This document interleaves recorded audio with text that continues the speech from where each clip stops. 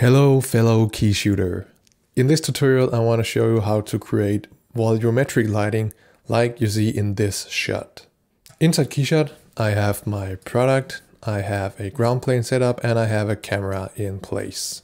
To create the volumetric lighting we need two more elements. We need a cube with the scattering medium material and we need a physical light source, and in this case I'm going to use the spotlight as I have found that it works the best for creating these kind of volumetric effects. So let's dig straight into it and go ahead and add in a cube or sphere to add the spotlight material to.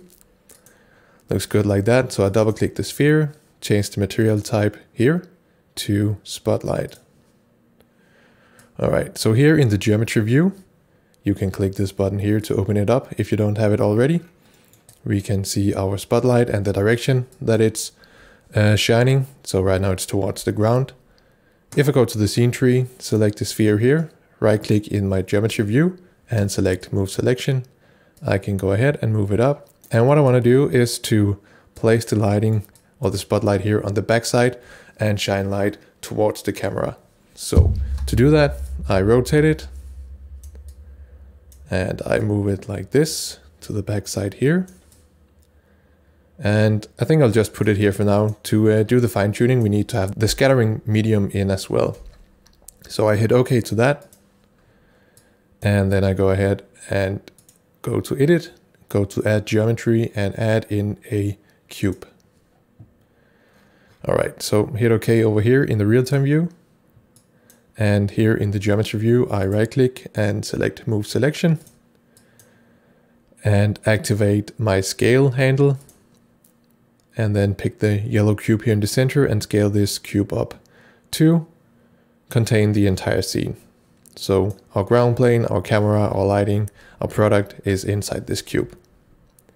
Then I open up my library panel and I search for fog here in the material library. And then I take this one scattering medium fog basic and drag it to the cube like that. All right, so now it already starts to look pretty cool. And we need to adjust a few things. For now, at the moment, our environment is set to the basic startup and we don't want to have any light coming from the surroundings. So I add in a new environment and I go to settings and take the brightness down to 0. So now we only have the lighting coming from this spotlight here.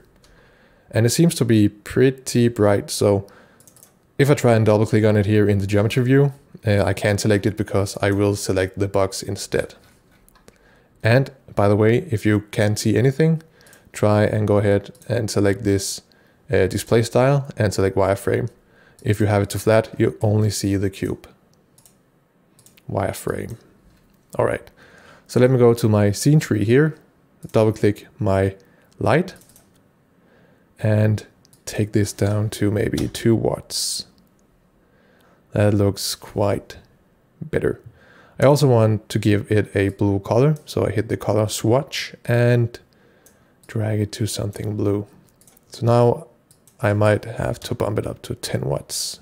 That looks pretty good.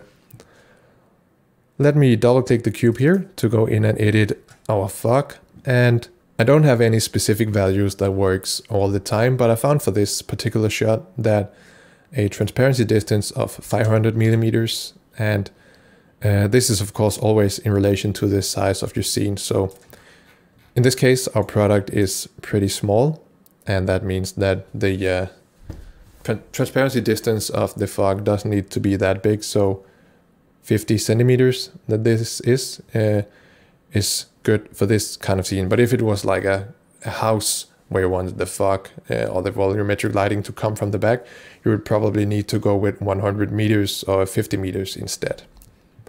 For the density, I found that a value of 4 gave me the look that I wanted to. So the higher this is, the more dense the fog will be and the more visible these light rays will be. So if we take it up to 10, for example, you can see that it starts to get really, really dense and doesn't look too good. So let me back that down to 4. And then I also found that bumping this scattering directionality up to a value close to 1 also helps to make these rays look more visible. The maximum value is 1, but if we take it up to that, something strange happens. So if I go with 0.8, for example, we really clearly see these lines. So this is a bit too much. Let me back it down a bit, and maybe let me select my spotlight and take the brightness down as well. But I think we start to arrive at something really cool here.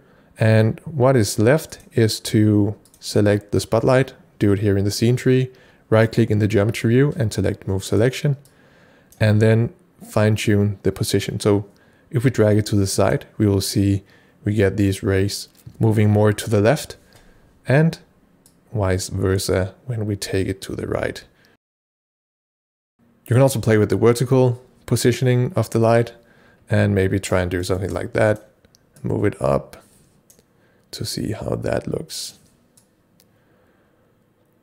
So there's a lot of cool things you can do depending on how you position the lighting in relation to your product. I think for now, I want to go with this kind of look. So let's try and see. That looks good. So the scattering medium is one of the most heavy materials in KeyShot. So expect some rendering time to get all this noise to go away. And when you do the final output here in options, don't be surprised if you need to go to around 4,000 samples to get it smooth looking. It's not unusual for this material. So have patience, and then you will see some great results. And that's all. So I hope this tutorial inspired you to do some volumetric lighting in your own shots, and I'm really looking forward to see what you create. Subscribe and like, and thanks for watching. Until next time, take care.